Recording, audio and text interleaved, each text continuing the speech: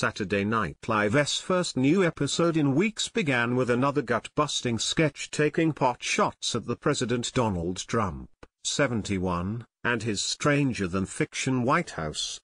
In it, Alec Baldwin, 60, recreated Trump's press conference with the leaders from the Baltic countries, but in no time, it went right off the rails. First up, congratulations to Vladimir Putin. He won a great, very transparent Russian election. Great job, Putin. Even though no one's been tougher on Russia than I am, including Hitler. Wow. When asked by the press why he's sending the National Guard to the border, he answered, "Look, we have to protect our border. Mexico is sending caravans full of immigrants toward us. And I've seen these caravans. Truck after truck barreling across the desert. The trucks are covered in metal and spikes. There's a guy in front just wailing away on an electric guitar." When told that he's describing the film Mad Max, Fury Road, he commented, "That's right. They are some Mad Mexicans." Later, he simply gives up and admits those assembled, "Here's the thing that nobody is willing to say, but I'm going to say it, I don't care about America."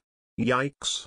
As die-hard fans know, few topics have been more common on the sketch comedy show in recent days than attacks on Trump and his family's eyebrow-raising behavior.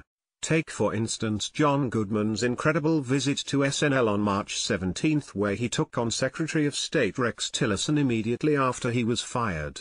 The sketch was an episode of Anderson Cooper 360, and Tillerson had showed up to discuss his abrupt departure from the administration.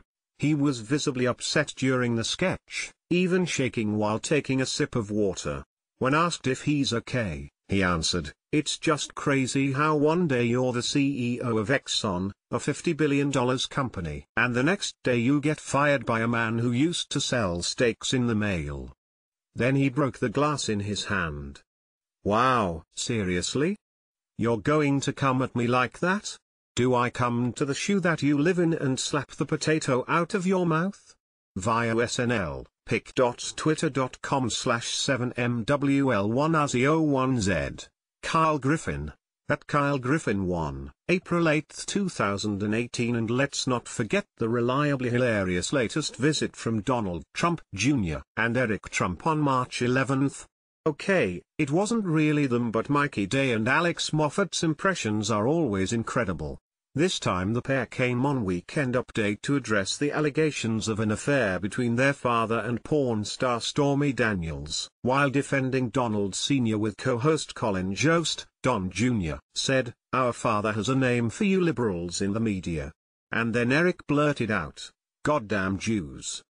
Later, the eldest son addressed the cheating allegations head-on.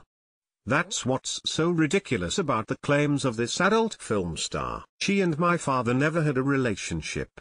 Then Eric added, "They just wrestled in bed. Love it."